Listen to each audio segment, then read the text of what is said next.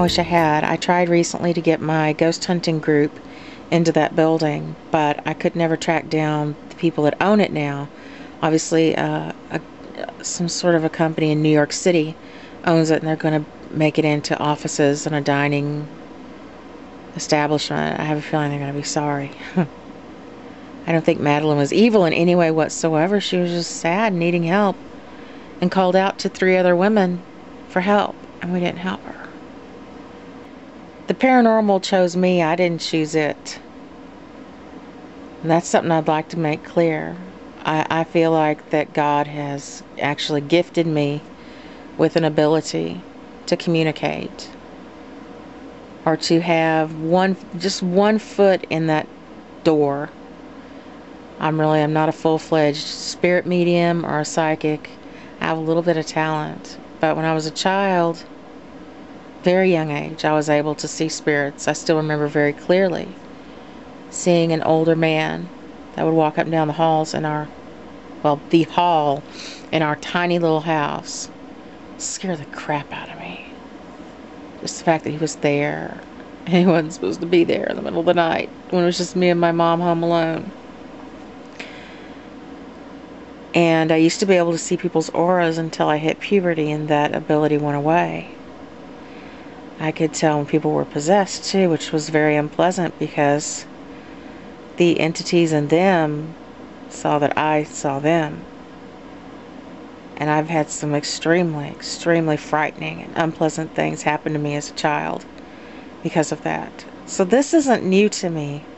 I'm not somebody that just suddenly decided at a slumber party to start doing this. I decided to do it because, like I said, the paranormal had already chosen me.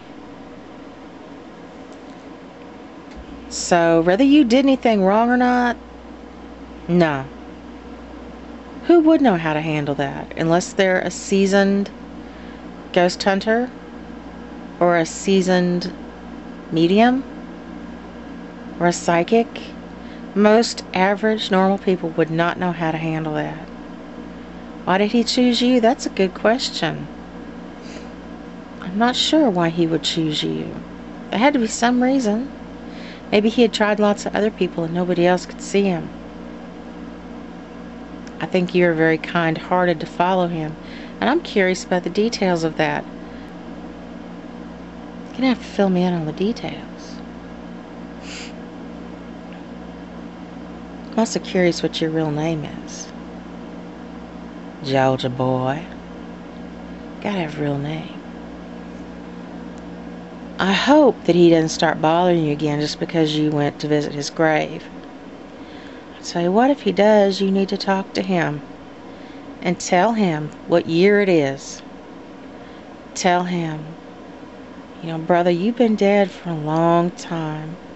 The man that killed you is long gone. God is taking care of him. You got good things waiting for you, and there's no reason to stay here.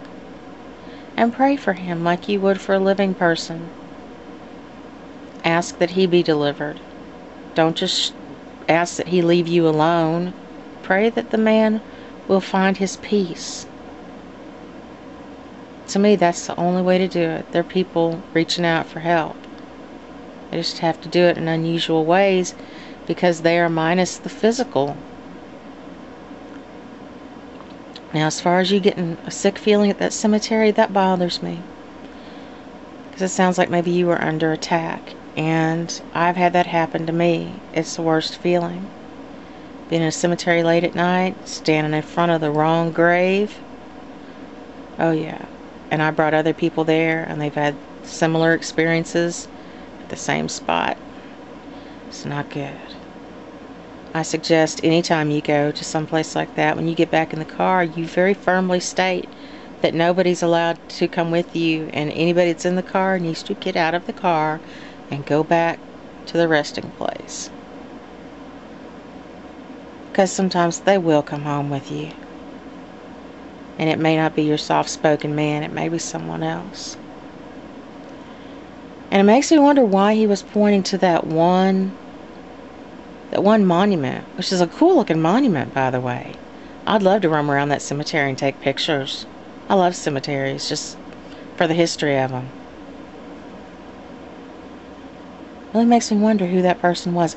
There's got to be some kind of records. Maybe if you get to the Hall of Records, look up death certificates, newspapers. There should have been newspapers. I don't know if they're on microfiche or not. Microfilm, microfiche.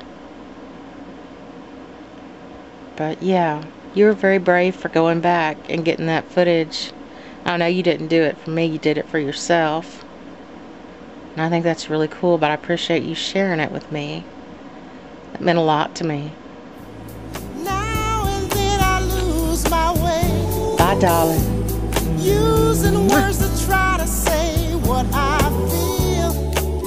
Yeah, love is real. Oh, love is real. Ooh. I might